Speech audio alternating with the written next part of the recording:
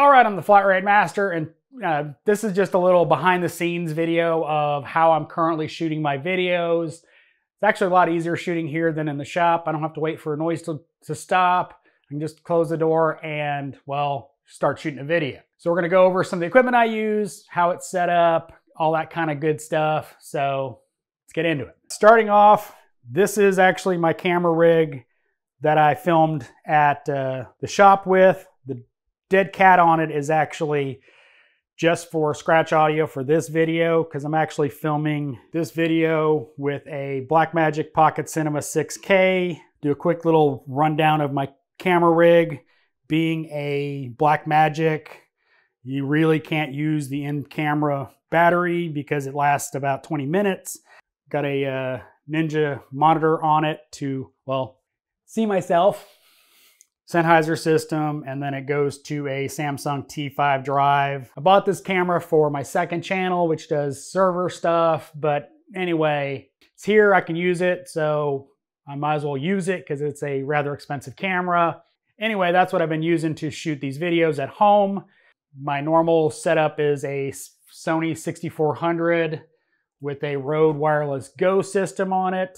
I use a Sennheiser system. I really like the Sennheiser system, but unfortunately it's wireless, by the way, that's why the lav, but it's too hot for Sony cameras, so I can't use it, so I have to use it only with the Blackmagic, but it sounds better. Here is my office.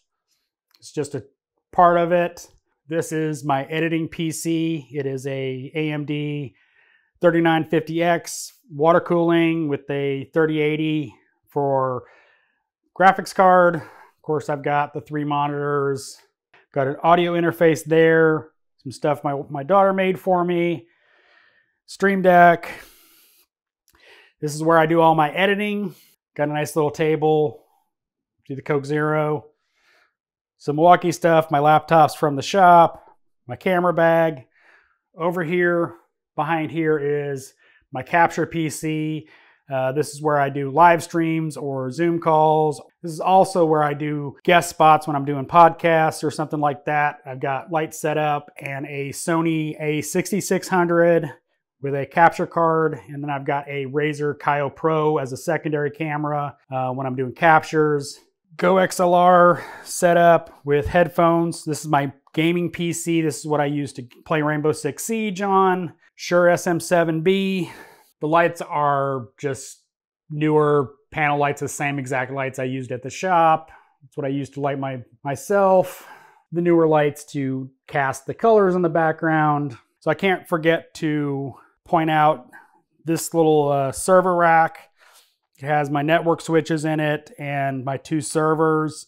One is my Unraid server for all of my archive footage, and the other one is a TrueNAS scale server for editing off of. It's got SSDs in it, so it's what I've been archiving all my footage on, so I can, you know, save it and use it someday, or just data hoarding reasons, I still have it. So that is my server rack. Don't recommend that printer, it sucks. Figured I'd give you a update on my, well, filming conditions, because they're obviously not in the shop. So this might be my permanent film set, simply because I may not be able to go back to shooting in a shop.